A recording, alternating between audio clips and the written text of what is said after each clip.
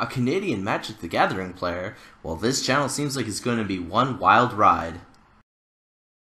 Hello everyone, Canadian MTG coming to you guys with another modern deck tech. So today we have Naya Zoo.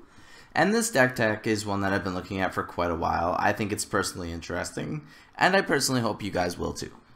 So anyways, we have 28 creatures, 20 lands, 6 sideboard, 12 instants, and 3 maybe boards. So anyways, let's check out our deck. So we have 4 Burning Tree Emissary. So it's a 2 cost for a 2/2. It's either 1 red, 1 green, 1 red, 1 green. And when it enters the battlefield, add red and green to your mana pool. So it's pretty much like a free cast is what it's saying. Got 2 Fleece Mainline, which is a 2 cost, 1 green, 1 white for a 3/3.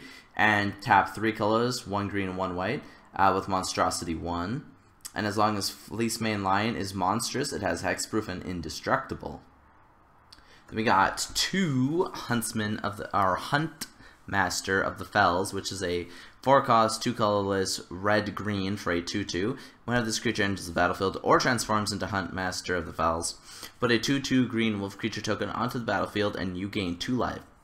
At the beginning of each upkeep, if no spells were cast last turn, transform Hunt Master of the Fells, which then turns into Ravager of the Fells. Then we also have 4 Curd Ape, so it's a 1 red for a 1/1. Curd Ape gets +1/+2 as long as you control a forest. 4 Loam Lion, so it's a 1/1 for 1 white. Loam Lion gets +1/+2 as long as you control a forest. Then we got 2 Qasali Pride Mage, which is a 2/2 for 2, 1 white, 1 green. Exalted, and tap 1, sacrifice Qasali Pride Mage, destroy target artifact or enchantment. 4 Reckless Bushwhackers, which is a 2/1 for 3, 2 colorless, 1 red. Surge 1, haste, and when Reckless Bushwhacker enters the battlefield, if its surge cost was paid, other creatures you control get +1/+0 and gain haste until the end of turn. Then we got 2 Scavenging Ooze, so it's a 2/2 for 2, 1 colorless, 1 green. Tap green, exile target card from graveyard. If it was a creature card, put a 1/1 counter on Scavenging Ooze and you gain 1 life. It's a really good card. And last but not least, 4 Wild Nacatl, which is a 1/1 for 1. And when Wild Nacatl enters, or gets +1/+1 as long as you control a mountain, and gets +1/+1 as long as you control a plains. So seriously, a lot of buff up based on which lands you have.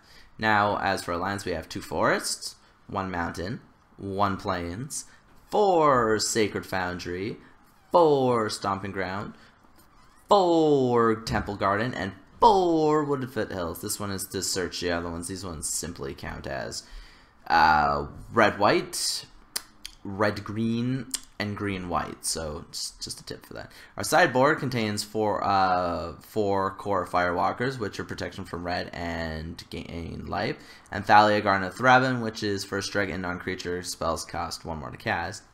Then our instances are Lightning Bolt ×4, 1 red for a Lightning Bolt deals 3 damage to target creature or player. 4 Lightning Helix, which is 1 red, 1 white for Lightning Helix, deals 3 damage to target creature or player, and you gain 3 life. And then 4 Path to Exile, which is a 1 white. Exile target creature, its controller may search his or her library for a basic land card, put that card onto the battlefield, tap it, then shuffle his or her library. So very good deck, very standard Naya Zoo. Very powerful deck. I hope you guys check out this video. Remember to give it a thumbs up, comment, share. Check me out on Google+, Twitter, Facebook, whatever. See you guys next time.